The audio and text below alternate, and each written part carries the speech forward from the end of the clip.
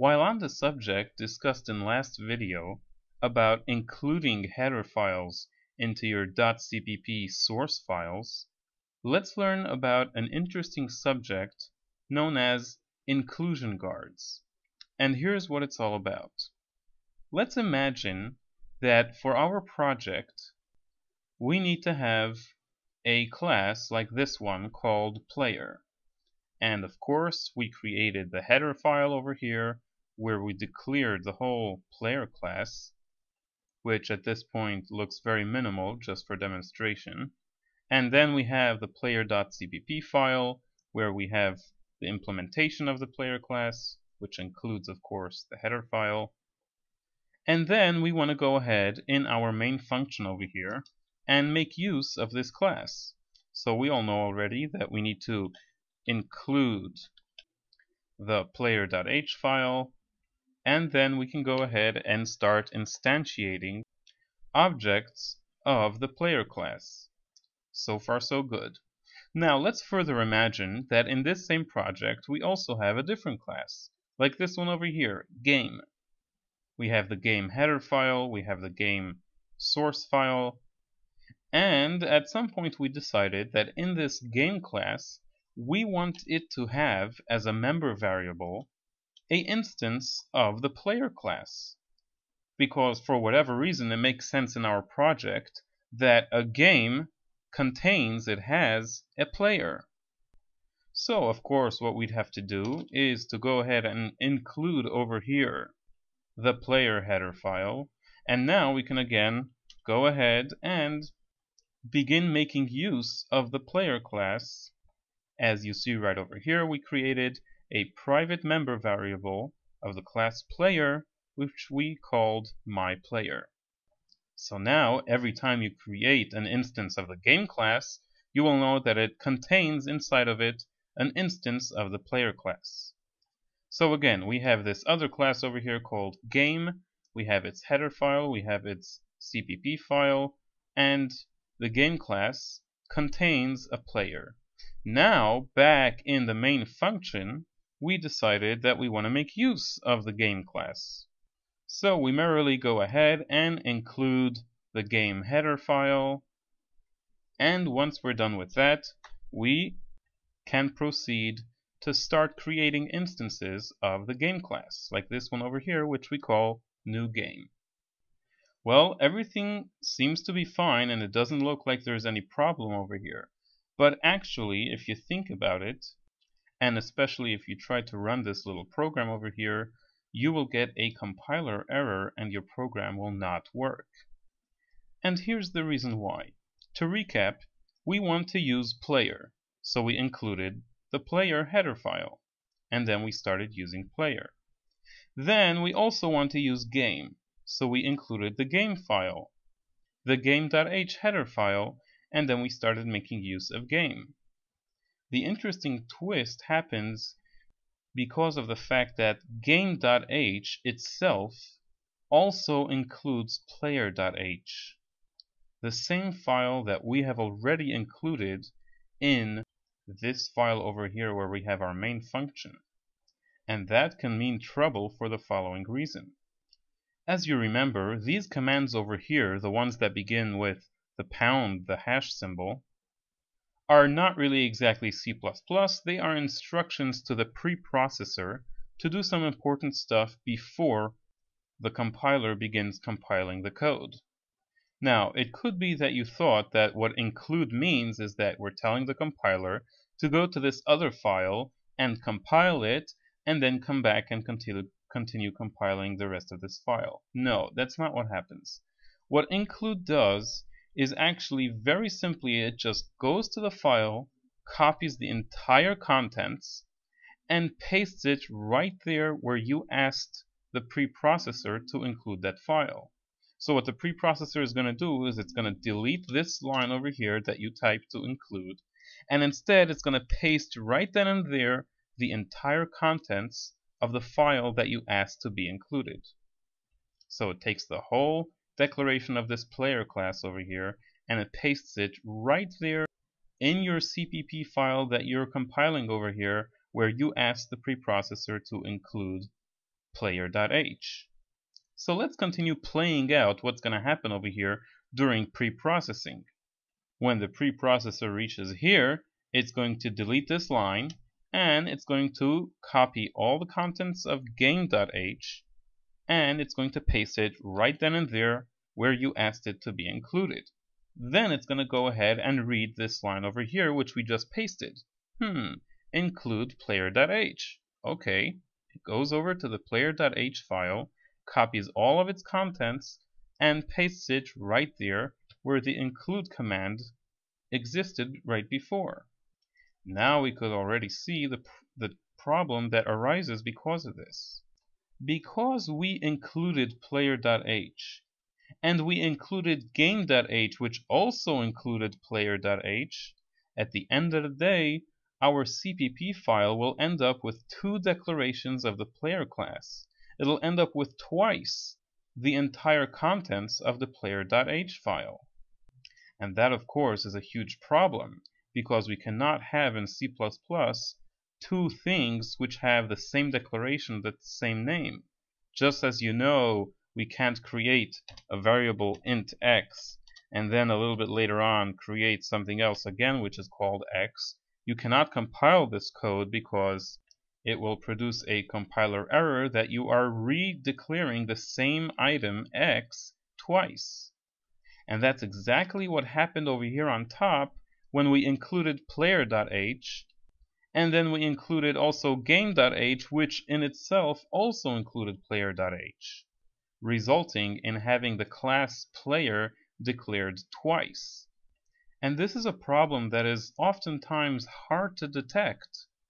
Even right over here in this simple example, it's not immediately evident that there's any problem over here. I'm just including player.h, and then I'm including game.h, so everything seems to be fine. It's not immediately evident that game.h inside of it also includes player.h. You have to go hunting a little bit inside of the header files to realize if there's any problem like this. And this is only a very simple example.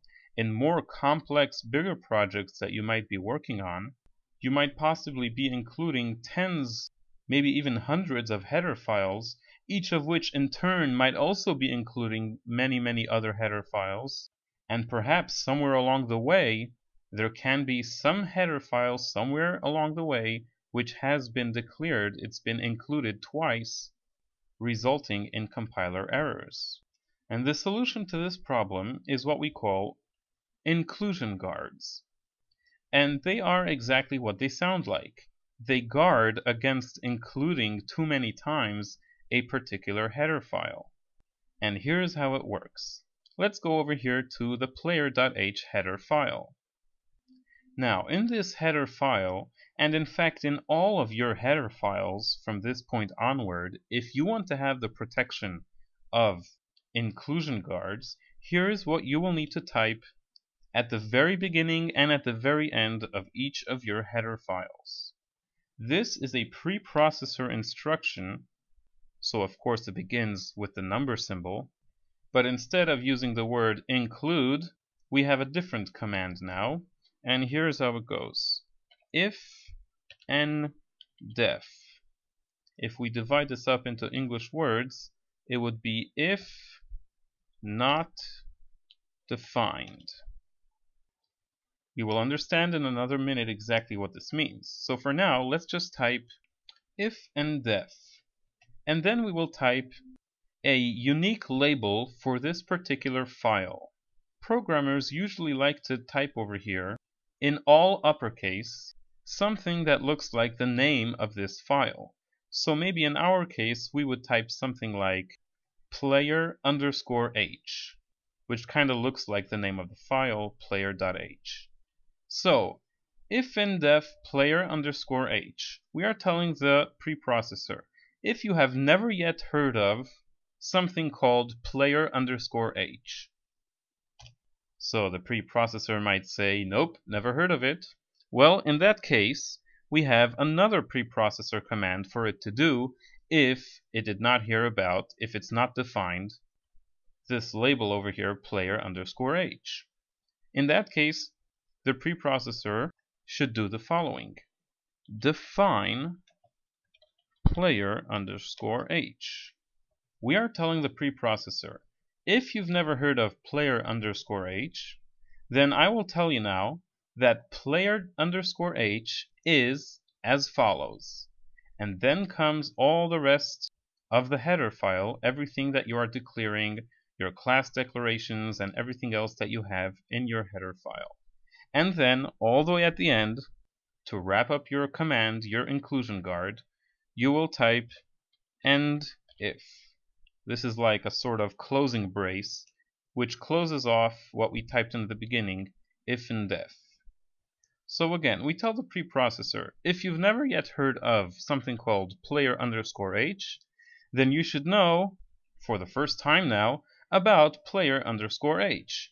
And it goes all like this, everything that you typed up in your header file, signing off with the endif command. And after we type this header file is now safe. It is guarded from accidentally including it twice when you compile your program. Because here's what's going to happen. Let's say right now the compiler is compiling this file over here, and it reaches over here to this line, include player.h.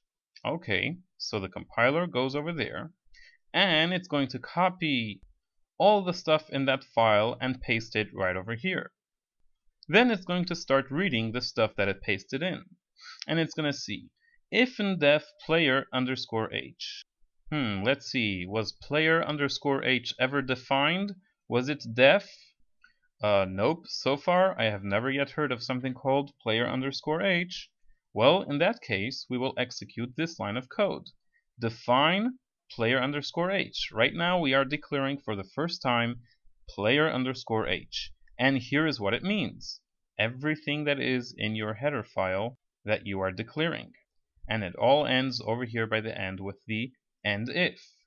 So we've included the player class, the player.h file, once. Now let's continue. The preprocessor goes to the next line. Include game.h. So we go to the game.h header file, and the preprocessor copies all the text and pastes it right here. And then it's going to read the stuff that it just pasted in. Let's see, include player.h. It's going to go ahead and try to include player.h. And now it's going to execute the stuff in that header file, player.h. Let's see, if and def player underscore h. Have I ever heard of player underscore h? Actually, yes, I have. At this point, the preprocessor already defined player underscore h, in which case it's going to skip everything over here, totally ignoring it, not pasting in the code up until the endif command. And so what ends up happening is that over here, instead of player.h getting pasted several times because it's been included several times, instead it only gets pasted in one time, and it will never ever again be pasted in, because every time someone might include player.h again, the preprocessor will meet up with this command over here, which is going to stop it from including it again, because player underscore h has already been created, it's already been defined. The very first time player underscore h wasn't defined yet, and so we did include it. But any subsequent time that we might include player.h, it's going to be entirely skipped because player underscore h was already defined during this compilation. As a matter of fact, if you go into this file over here, string, and any other of the standard header files, like iostream and all the other ones we were using, let's open up string over here, you can see at the very top that they typed into there inclusion guards, like you see right over here. If and def underscore string underscore, that's the way they decided they want to label this particular file, then define string. And then comes the whole entire header file, all the way down till the end, where the endif command closes off the inclusion guard. So as you can see, it is highly recommended that anytime you create a header file, you should definitely create inclusion guards along with it.